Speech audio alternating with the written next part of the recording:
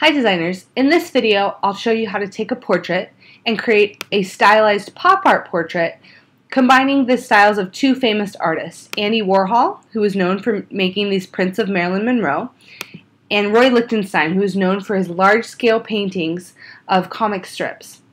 You'll need a high-resolution image from the internet, and once you've saved that to your desktop and opened it in Photoshop, the first thing that you need to do is resize the image. Go up to Image, Image Size, change the resolution to 72, make sure Constrain Proportions is checked, and change the width to 1000.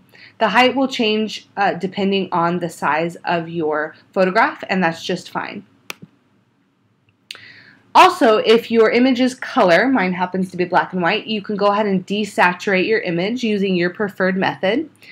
I still prefer image adjustments black and white. If you ever see any of these grayed out, it might have something to do with your color mode. So go up to Image Mode and check that it's in RGB color. You can also use Command-Shift-U to desaturate. And since my image is already black and white, I'm going to use brightness and contrast to create a high key image. And what that term means is that all of the values are in the upper range of the value scale. So there's a lot of white and there's a lot of light grays. So I'm going to lighten up the brightness and up the contrast just a little bit to make sure I don't lose my blacks. And click OK. And the reason for this, that we want a high key image, is that the halftone only makes the image darker. So you want to make sure that your image is very light, has a lot of light grays and a lot of white in it. If your portrait has a darker skin tone, you can go ahead and lighten that up. That's not going to change the way they look because you're going to end up adding the color back in later. The next step is to duplicate the layer. So go over to your Layers panel and click Control and click on the layer, Duplicate Layer. And you're going to name this layer. I could have done it in the image window, but I can also do it by double-clicking on the name here. Sometimes you have to do a slow double-click, and you're going to rename this layer Halftone. Once you've done that, you're ready to select the figure. And we could use our selection tools. You're quite a pro at that, but I want to show you an advanced technique using the Quick Mask method. Down here at the bottom of your toolbar is the Quick Mask button. And what this allows you to do is to quickly select something and create a mask. And we'll get into masks more later, but for right now you just need to know it's another method for creating a selection. Make sure your foreground and background color are set to black and white respectively. This is the default in Photoshop, so you can also click D on your keyboard to reset that. And then you can either use the brush tool or the pencil tool to trace along the outline of your figure. And as you trace along, you don't have to be as careful as when you use your selection tools, because Andy Warhol just used a smooth selection. You don't have to get every single detail. But notice I'm going all around the inside of the figure instead of around the outside of the figure, making sure I get all of Judy Garland here. Alright, so now I've created the edge, and now I'm going to fill in my selection using the paint bucket. And this red that you're seeing is the mask that we're creating. So that's what you're seeing. You're not filling it in pink, you're not filling it in red. It's creating a mask that's easy to see through.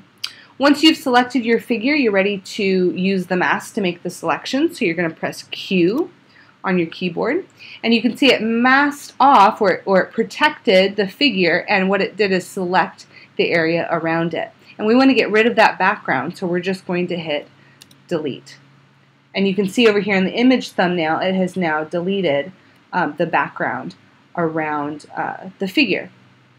And what that is going to create is a solid background, like what Andy Warhol used in his prints of Marilyn Monroe. Now we're ready to apply the halftone. So make sure that you deselect, otherwise Photoshop is going to want to apply the halftone only to the area that you've selected.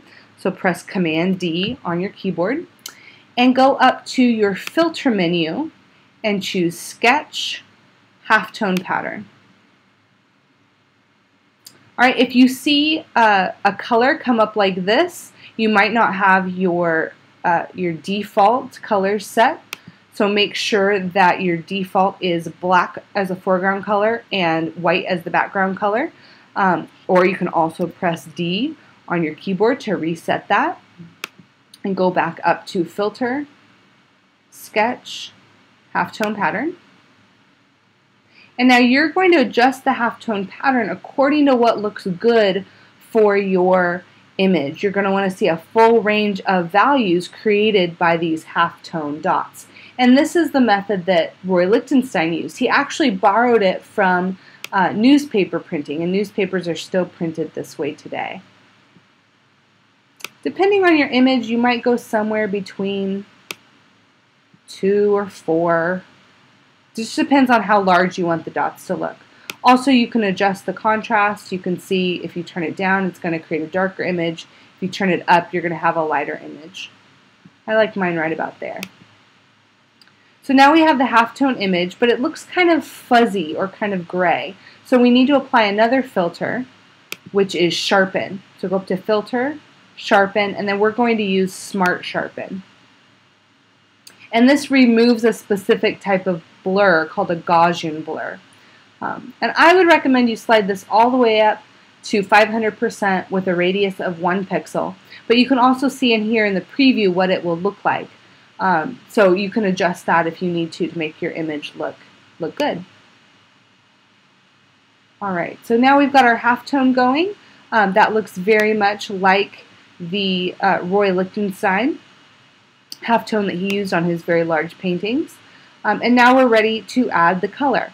So we're going to change the mode of the halftone layer to multiply in the layers panel. And again, what multiply does is it takes all those values that are in the halftone layer and multiplies them or makes the next layer down darker in those areas. Then we're going to create a new layer. You can go up to your layer menu and select Layer, New Layer, or right down here in your Layers panel, you have a button for that, and drag the layer underneath the halftone layer, and you're going to name this layer Color. Use your paint bucket tool to color in the whole thing a very bright color. And I'm going to choose this bright pink. It's actually more of a red-violet. Next, you're going to use your pencil tool or your brush tool to color in the various areas of the face, the shirt, the lips, the eyes, the hair, whatever features that you have on your portrait. For a skin tone, a lot of skin tones are yellowish or orangish actually. So I'm going to create an orangish skin tone. Choose a dull light orange here. But you'll notice if we look back at Andy Warhol's work, he didn't always use a realistic skin tone. So feel free to be creative and use whatever colors you feel go together. And the idea of this portrait is not to be realistic, it's to maybe be a little garish, to really show off the colors.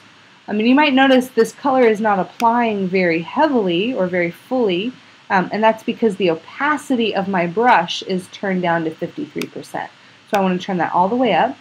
I also noticed my brush was rather soft, had a rather soft edge, so I'm going to turn the hardness all the way back up. There we go, that's much better. So fill that in. Remember, if your tool is not doing what you expect it to do, you should look first in the options bar to see if there's something wrong with the options. It could be the mode is not set correctly, it could be the opacity, it could be the brush itself. So you can try different things there.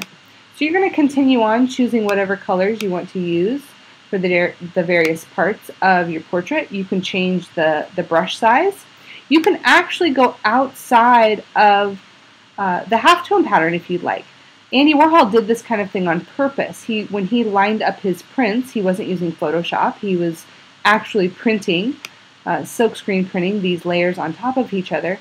He would purposely misalign the layers of color in order to just draw more attention to what he was doing and to make it look even more garish, or to call your attention to the fact that of his process, that it had been printed and not painted. So just an interesting background for you there.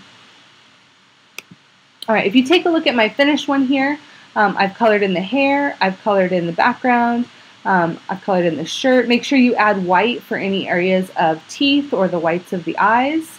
If it's a woman, you can add Marilyn Monroe type makeup. I have a hard time believing Judy Garland would ever wear makeup like this, but it's a pop art portrait, so there we go. If you chose a guy, you can do something a little more subtle, because obviously a guy would not wear makeup this garish. The last thing that you need to check, you can see here in this one the halftone pattern was applied to the background, and that's not what I want. So if you still have this halftone pattern on your background, just use your eraser tool. Make sure that your opacity is up at 100, your flow is up at 100, and you can just erase the halftone in the background here.